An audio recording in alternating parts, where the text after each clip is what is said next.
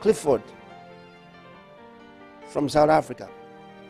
Pastor, over the years in the world over, women have had rights forums so much that they no longer submit to their husbands. We cannot compare our wives to our mothers.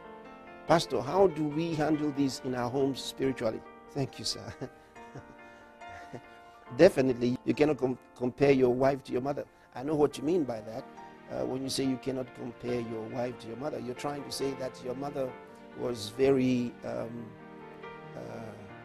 submissive to your father, and now the wives of today are not as submissive as mothers used to be.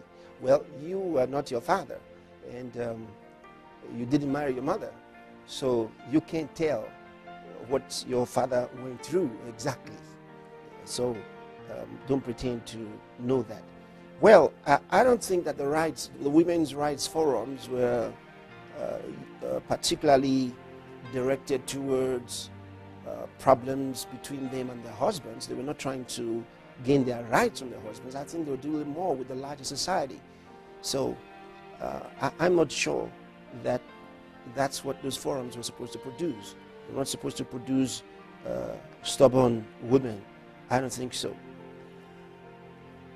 But if you have a problem of submission, that is to say, where a wife doesn't submit to the husband, then it means that that woman has a problem with the Word of God, because the Word of God calls for it.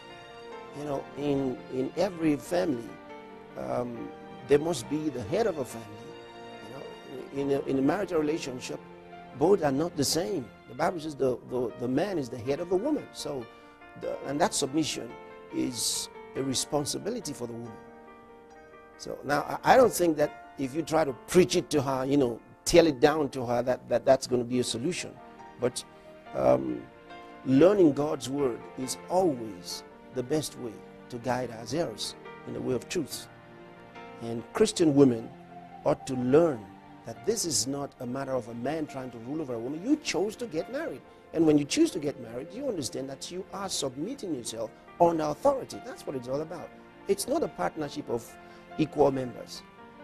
You know, you're equal in the presence of God for your salvation and all the rights of salvation. But you're not equal in authority in the home. And it's just that simple. And that stubbornness will not help. If a woman is stubborn to her husband, it will not help. It will destroy your husband's love for you. So getting the right teaching along this area, along these lines, will be very, very helpful for every woman. And of course, you know, the men should know what their responsibilities are as the women learn their responsibilities.